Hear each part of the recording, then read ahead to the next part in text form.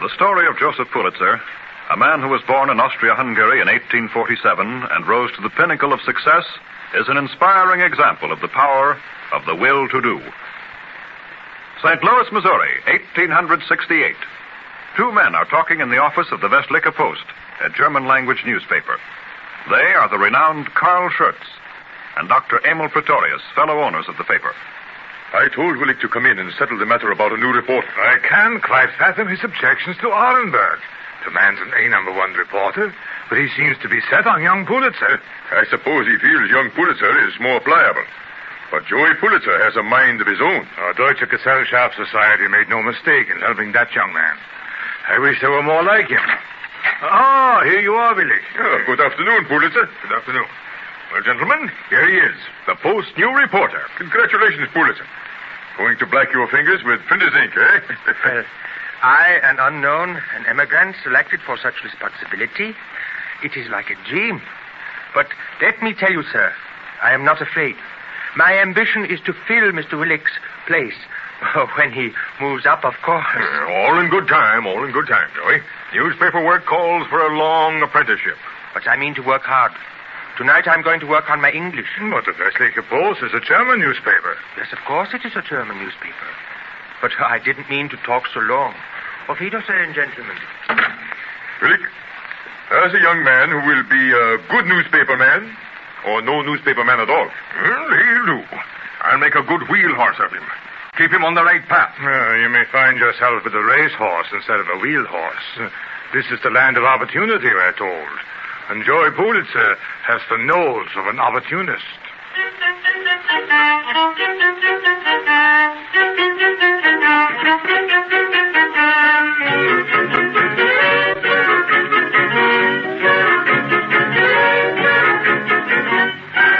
Joseph Pulitzer quickly progressed and soon sold the interest he had acquired in the Westliche Post and purchased the St. Louis Dispatch, merging it with another paper, the St. Louis Post.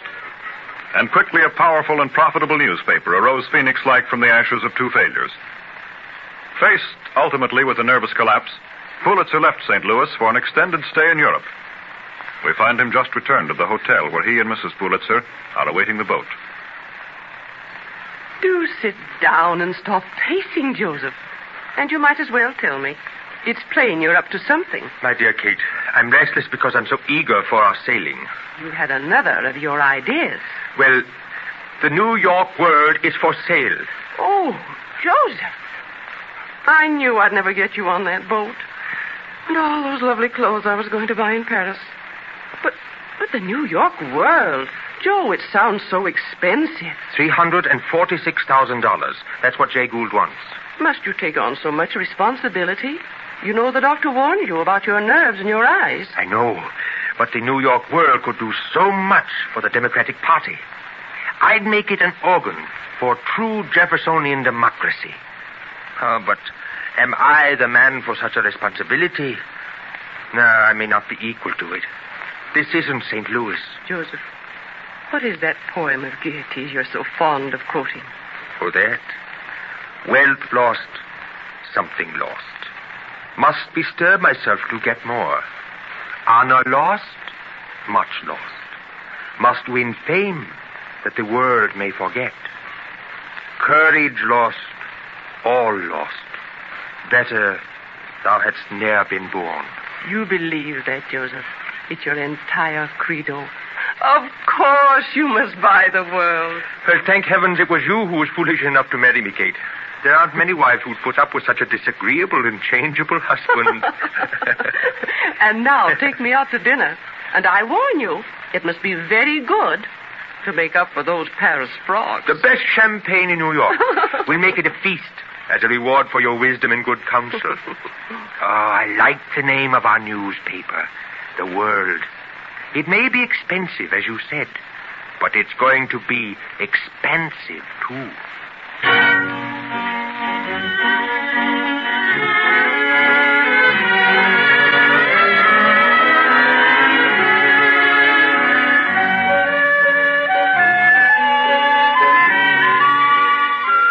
The New York World, a dull conservative paper, was revitalized. Circulation skyrocketed. But Pulitzer's active participation in its management was limited to 4 years. Increasing physical suffering and warnings from the greatest physicians drove him on a tour of the globe. In Constantinople, he is talking with one of his secretaries. This cable from Colonel Davis is most disturbing, Ponsonby. I will not tolerate office dissension. Editors should be above such pettiness. Cables like this should not be allowed to fall into your hands. They're too upsetting. Nevertheless, I must know everything that goes on. It even drives me frantic not to receive the World until 3 weeks after it has been read at home. But you've built up the most competent staff of any newspaper in the world. They can certainly carry on for a year without you. Incredible things may happen in a year. How can I expect our staff to carry on when they crawl like children? Please don't get excited, Mr. Pulitzer. Well, I can't stay away a full year. Unless you submit to the doctor's orders, it may be much longer. Now, let me see the cablegram again. Yes, sir. I must dictate a reply. Oh, whatever is the matter with me? I can't see the writing. Confound this country and its sudden twilights anyway. Twilight? Certainly, dusk in the middle of the day. Why, it's still bright daylight, Mr. Pulitzer. You must have...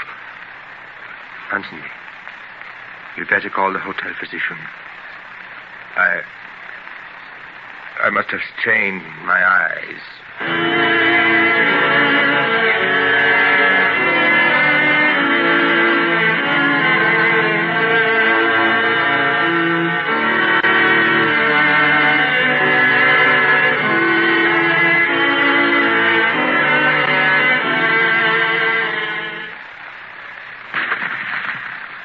Where is that Italian doctor, Kate? He's in consultation with a specialist.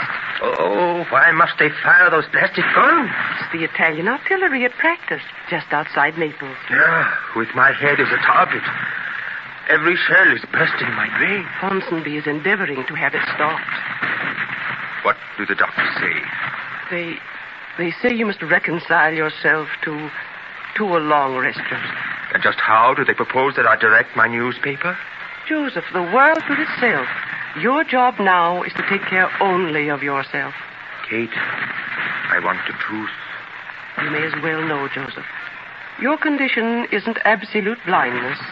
Yet unless you compose yourself, it will end in that. Blind, eh? Well, I shan't let it defeat me. I won't be tossed overboard. If I can't see for myself, I'll make others see for me. Nothing can stop me. There's too much ahead. No, Joseph. Nothing must ever stop you. You've half your life ahead. And so many of us to guide. Oh, here's Mr. Ponsonby. The firing has ceased. What a relief. Is this your doing, Ponsonby? Just a little wire pulling. After all, the Italian government is quite aware of your importance. Ponsonby, I just got the truth out of Mrs. Pulitzer about the blindness. Oh, I'm... Being matters. The thing for me to do now is to plan how to do without sight. I'll need more secretaries. I'm going to prove that I can direct the New York World even if I can't be at my office. Oh, Kate, I'm afraid this is going to be hardest on you, tied down to a helpless blind man. If you're helpless, what about the rest of us? We'll travel, Joseph, and I'll be your eyes. With a yacht, we might do it. Yeah. I'm afraid the noise, the heat, and the cold of New York would be too much for me. And now, Ponsonby, suppose we get to work on those letters. You're wonderful, Mr. Pulitzer. Simply amazing. Rubbish. Even if I can't see, I can still think.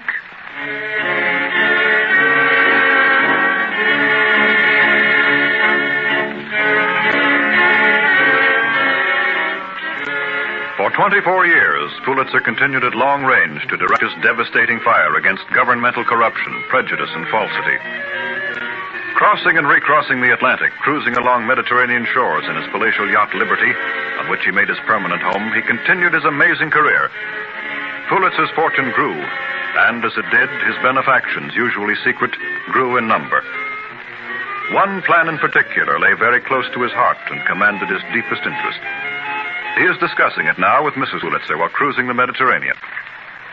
The trustees of Columbia University have at last agreed about my plan for creating a school of journalism. Agreed? I should think they might. $2 million. Yes, I'm firmly convinced that before this century closes, colleges of journalism will be accepted as a feature of specialized higher education. Here is Mr. Ponsonby, Joseph. You have the memorandum completed, Ponsonby? Yes. This is something I have decided to include in my will, Kate. Oh. An idea I had in conjunction with founding the School of Journalism. It's a series of prizes in the interests of letters and good newspaper work. To be awarded in America, of course. In fact, an incentive to Americanism. There are to be substantial awards for newspaper work, novel, biography, a book of poems, history, and so on. Joseph, this is the finest thing you've ever done. You see, Ponsonby, when I was a young man, there was one time when I was badly in need of a helping hand. Someone to point the way. Well, that aid was given to me. Oh, but you really needed no help, Mr. Pulitzer. Everyone needs encouragement at some time or other. Otherwise, the creative spirit in many of us languishes and dies. I believe in giving a hand, particularly to youth. In their ideas lies the salvation not only of the press, but of our country, the world, and all civilization. If I can help fan the creative spark into flame, I shall feel that I have not lived in vain.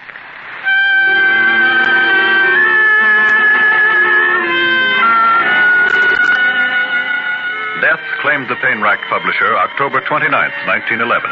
During all but 4 of his 28 years of proprietorship of the World, he was an invalid, and most of the time he was blind. Yet, to the very end, he was true to the pledge of Thomas Jefferson, his idol. I have sworn upon the altar of God eternal hostility against every form of tyranny over the mind of man. Joseph Pulitzer, champion of freedom, crusader for justice, humanitarian, was truly a captain of industry.